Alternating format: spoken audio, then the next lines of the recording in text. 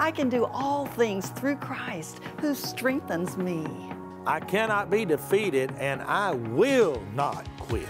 Welcome to Rhema Praise, a worldwide broadcast bringing hope, help, and healing for over 25 years from Kenneth Hagin Ministries and Rhema Bible Church in Broken Arrow, Oklahoma. And now, here are your hosts, Pastors Kenneth and Lynette Hagin. Hello, and welcome to Rhema Praise. You know, hon, this is a special weekend. Yes, it is. This is International Rhema Day, which is on Sunday, which is this weekend. Yes.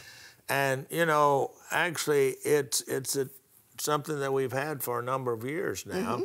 And that's where somebody prays for Rhema, and then they send in an offering, whatever they can. Yes. And, you know, it's helping us reach the world. You know, honey, so many times we don't tell people, our partners especially, what all we're doing. Right. We just do it, and we're so busy doing it that we are remiss in telling people about it. Right. We have 298 campuses in 56 nations, Rhema Bible colleges.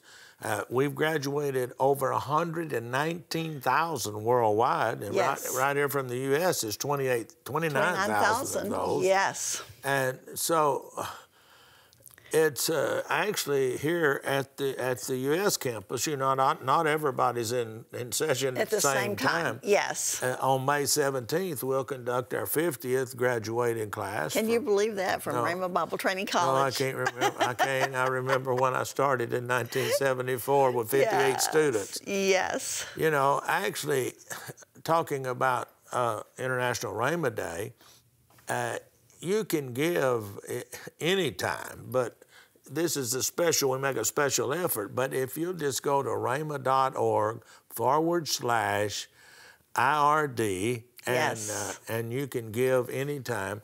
And like I said, this is a special day, but we'd ask that you pray for Rhema every day. But this is a special day we set aside to pray for the Rhema, the schools, the staff, and everything. And, you know, support Rhema financially with a special gift, whatever you can afford. Churches are doing it, individuals are doing it, businesses are doing it. And so it's all there for you. Now, you know, today I'm talking on a subject called The Secret of Success. So why don't we go where I am talking about that right now. The secret of success. You know, in the world we live in today, there are many offers coming around, and you know, they sound, you know, you get something for nothing, and you don't pay anything. Well, I've never seen anything that was worth anything that didn't cost something. Maybe if it didn't cost financial, it cost you in labor or whatever. And, you know, life doesn't work that way. Life is what you put into it, is what you get out. If you ask people who have achieved great things in life what their secret is, they would say, simply work hard. In other words, apply yourself to the task, whatever it may be. You know, most of us have heard the slogan, just do it. That's the Nike slogan. And it was designed to encourage people to buy the product. But many, many people, and especially athletes, took that statement to encourage them to accomplish something. Just do it, no matter how hard it is. You know, I have never seen a spectator get a trophy yet. I've seen a lot of people, including myself, that have applied myself and worked hard and went on the field and played the game, get the trophy. You know, people sitting in the grandstands don't get no trophies. Come on now, don't look at me like that. It's the truth. When I was running track in high school, I would run, rest of the team would go into the shower locker room, and I would stay out and I would run extra 220s. But that enabled me, when the time at the state track meet, that enabled me to have that little bit of extra. It took some hard work, but it paid off in the end. You know, little story. A professor in college was talking about different company slogans and what they meant and so forth and so on. And so he asked one guy, he said, which company has the slogan, fly the friendly skies? And of course the guy answered with the correct airline. He asked a young lady, he says, what company has the slogan, don't leave home without it? And of course they answered with the correct credit card company. And then he said, hey John, tell me who has the slogan, just do it. And John immediately answered, Mom.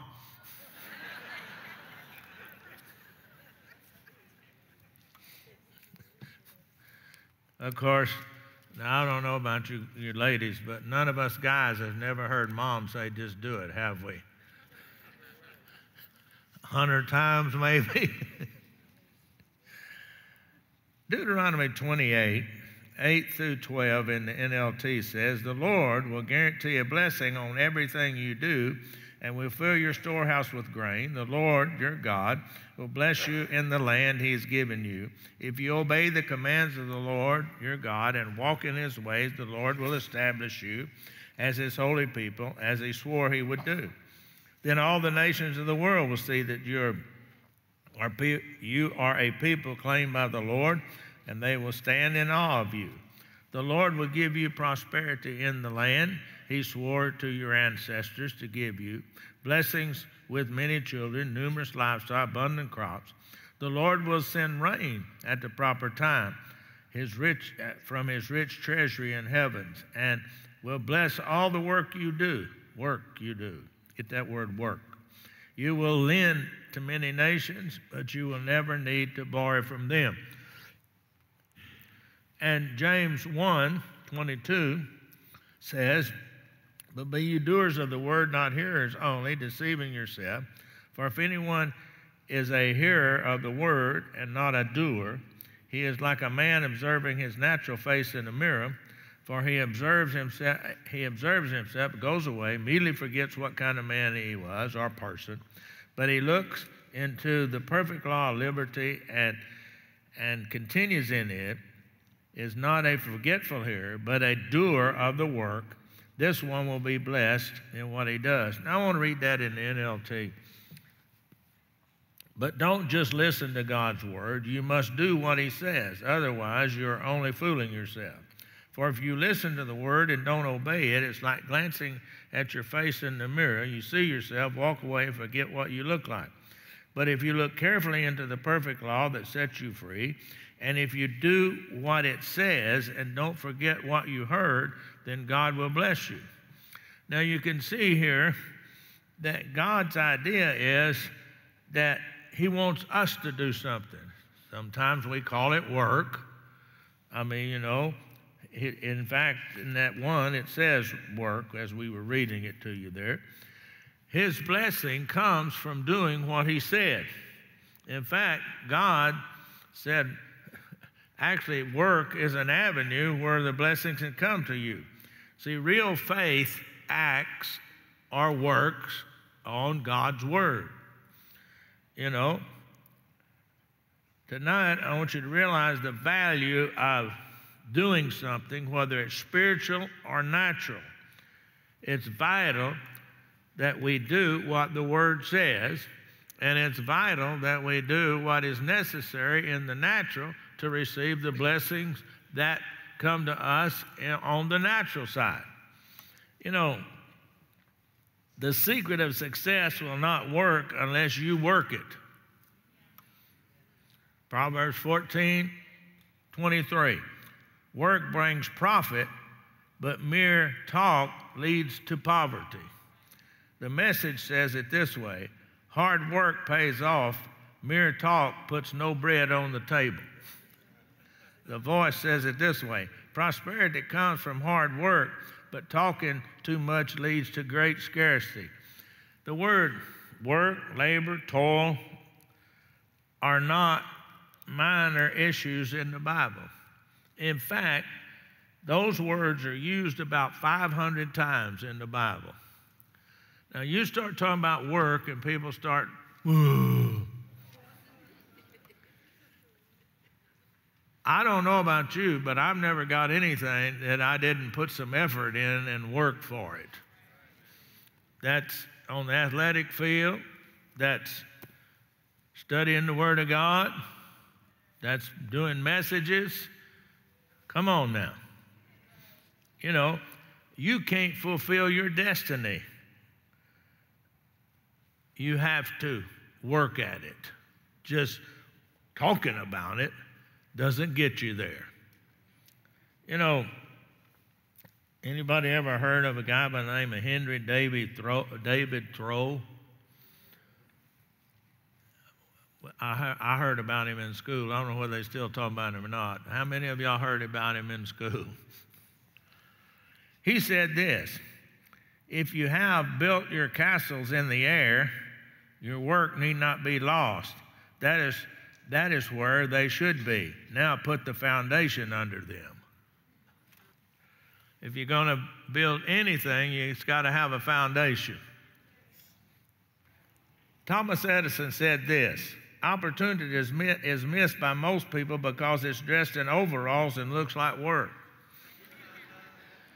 Now, he made that statement back when most of the people at work, they wore overalls. Anybody here ever wear overalls? I used to as a kid. I wore overalls. You know, Shakespeare, John Mason quotes him in his book, Conquering an Enemy Called Average. You know, I never did, and I like that book because I don't like second place. I like to win. But Shakespeare said, nothing can come of nothing. You know, people are always asking the Lord to bless them, but they're not giving him anything to work with. I used to hear my dad say, you know, people want a financial blessing. They want a spiritual blessing, but they're not giving anything for God to work with. In other words, you're supposed to give in the offerings, and then you're supposed to get in the Word and study the Word. Come on now. I better go on now. I can see I'm losing the crowd. I got to go on now. You know, Rhema just didn't happen. Now, it was God's idea. He told Dad. Dad said, you do it. But it's here because I was willing to commit to the hard work and to do whatever was necessary for it to become a success. You know, as I worked hard, but there were many miracles and supernatural things that God did, but they would have never come to pass if I hadn't have done my part. Have you ever noticed as you read the Word of God talks about if you do this, then He will do this. Anybody ever noticed that reading the Bible? Thank God 25 of you have anyway. I hope the rest of you realize that. You know, the only place to start is where you are. 2 John 1:8. Watch out that you do not lose what we've worked so hard to achieve. Be diligent so that you receive your full reward. Now, looking at the context of this scripture, it's telling us don't get deceived by false teachings, but that applies both on the spiritual side and on the natural side. Spiritually, don't let anyone talk you out of the faith that you've worked so hard to get there, where you're at now. Don't let somebody come by telling you something different. Paul said, if anybody comes teaching it something different than I have taught, forget about it. Even if I come back teaching it, you forget it. Didn't he say that? Yeah. Naturally, don't let somebody talk to you about letting go of a good, solid, stable job and go chasing after that's like trying to find the gold at the end of the rainbow. Many times, and I've talked to a lot of people, and they come to me and they talk to me about, well, I got this offer and blah, blah, blah, blah, blah. And I've told some of them, hey, stay where you're at. You know, it sounded good, but I don't know. It didn't ring true to me. And there are people that are under my leadership, and I told them to stay where they're at. Even some of them are sitting right here in this audience. You know, the starting point is not with what you don't have, but what you do have. That's your starting, spiritually and naturally. All of us, through the years, have developed spiritually, but we didn't start where we are now. Come on. You know, I heard Dad tell this story many times. George Mueller had opened an orphanage years and years ago in the 1800s, I think it was, or the early 1900s, I don't know, in England. And he said, you know, it's just as easy for me to believe for $500 or $5,000, I forget which it was, today as it was for me to believe for $1 back then, because he started where he was at. Start where you're at. You know, some people, and I learned this from my dad, and I learned it from myself. I've had to do it. You got to start believing God with the faith you've got. You start believing God with the faith you got, you'll find out that faith will increase. Come on. You know, some people say, well, I can't do it because I don't have this or I don't have that. Well, wait a minute. Once again, John Mason, quoting another person, says, the question for each person to settle is not what he would do if he had the means, the time, the influence, the education, and advantages, but what will they do with the things they have? You know, I had a guy tell me one time, he said, well, if I had it, I'd give $100 in this offering that they was taking.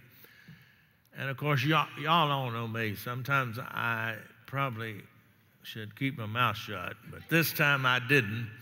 I said, no, you wouldn't, because you didn't give the dollar you got in your pocket.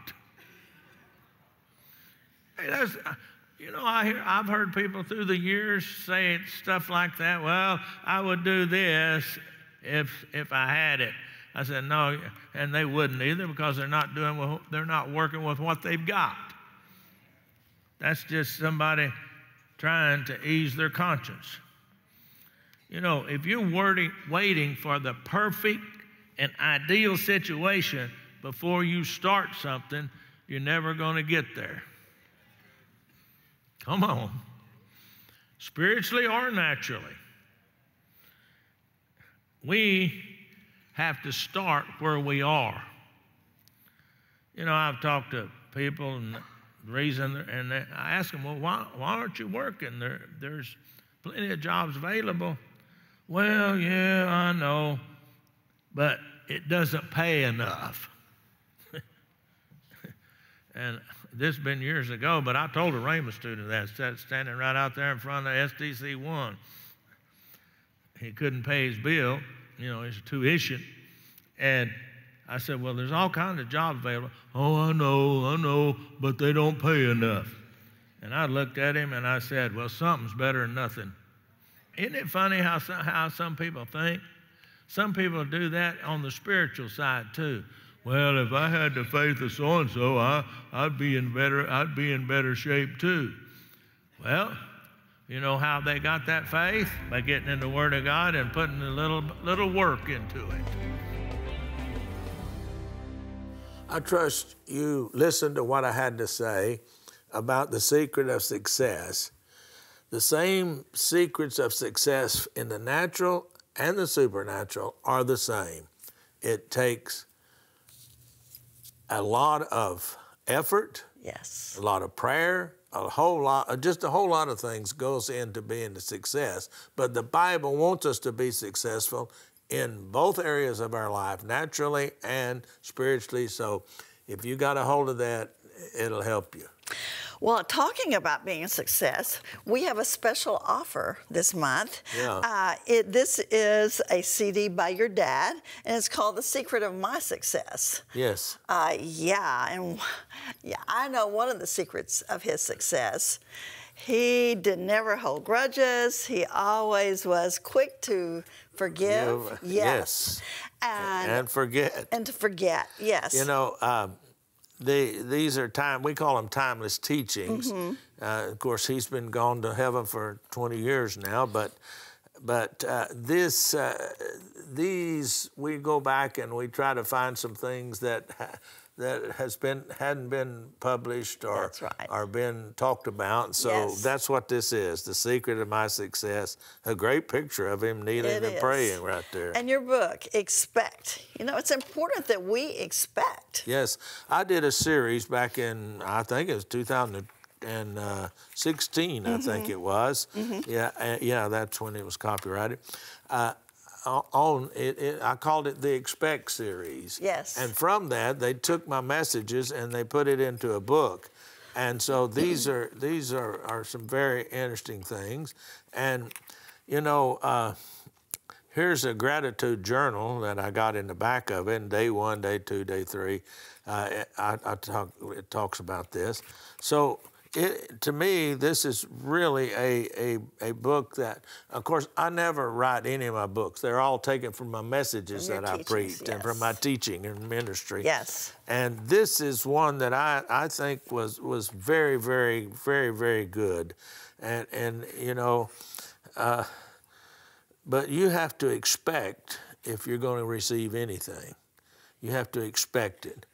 And, you know, good or bad, you'll have what you expect. That's right. You know, and there's about, 6 different chapters in here. And nothing's too big for God. Everything is subject to change. Did you ask? Finishing what you started, possessing God's promises, and of course the first chapter I just said it. Good or bad, you'll have what you expect. So that's right. That's there, and then you. And my devotional. I want you to talk about that. Is a great devotional. And actually, it's a little different than most devotionals because it's a devotion for 1 week. Yeah. You actually meditate on one area for a whole week. You know, sometimes we need things over and over. Sometimes they have a daily devotional, but this is one you stay with for a whole week. About it for a whole week. That's right. Like here, week 5, choose to live victoriously. Yes. And you know, it just so many times. And then at the end of the chapter, you have some things you can write down your thoughts for the week that you thought about as you were meditating on those things. That's right. One here says every day can be good. And you know, we just need to meditate on the Word. That's right. Over and over and over again. So this is Seed Thoughts Devotional Encouragement for our lives. And all of these are for a gift of $25 or more. Yeah, just go to rhema.org and order them right now. They'll be shipped right out to you. Well, talking about, you know, Rhema Bible Training College, we will be graduating our 50th graduation class right here on the campus Friday, May the 17th at 7 p.m. Yeah. And, you know, it's going to be a special time. 50 years, that's a long time. Yeah. But, you know, if you can come, that would be great. But if you can't come, it's going to be live streamed.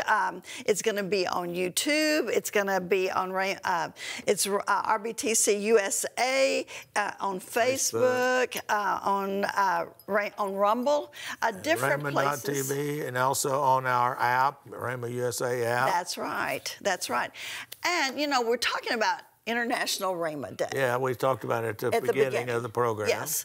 Well, one of the things that I just want you to know is that we keep our tuition very, very low. Yes.